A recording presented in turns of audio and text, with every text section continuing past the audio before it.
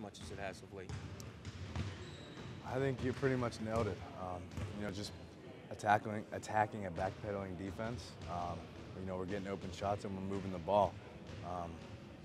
We're not like doing anything special. I just think we're moving the ball, we're cutting and respacing, and people are finding guys. And it's just as simple as that. Do you think this team is more conducive to run than maybe how it was built, say, last year? Yeah, I think we brought in some guys that are willing to run a little more.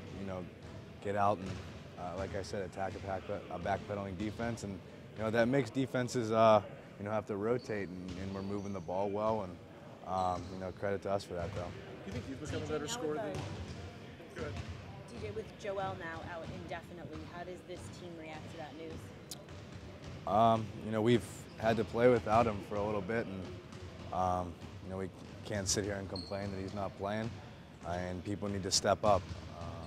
And I think Jaleel has done that, and even some more other guys have stepped up too. So we just got to keep doing that for however long he's out. Do you think you've become a better or more effective scorer this year? I think teams are playing my pass, and I've had to find different ways to score. So to answer your question, yeah. Tonight, if matchups hold, obviously Steph Curry's out there. What have you learned from facing him and your time in the league, and where do you start? You're not going to stop running, that's for sure. And once he steps over half court, he's in range to shoot. So that's pretty much all I can tell you. Is he when you think about having to defend that and that kind of shooting range? Is your mind just blowing? Is it like one of those things like, all right, well, do my best, but. Yeah, that's why he was the unanimous MVP last year.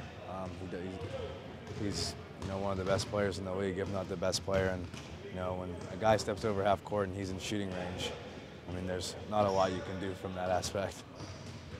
Is that the key reason that they're so fast, that they score so much? Do you think it's just because they're shooters, or do you see more about how well they run and get the spots, or stuff like that?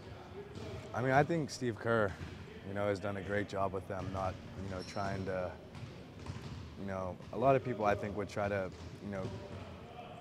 get their fingers in there and try to overcoach them, but he just I think puts a couple sets in and lets them play off of it, and that's credit to him. But if a guy like Steph isn't scoring one night, they've got Clay, and if he's not scoring, they've got KD, and it goes down the line. So it's a damn good team.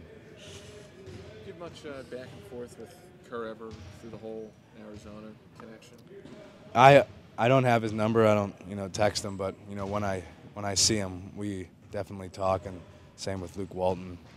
Every time we play against each other, we're always talking.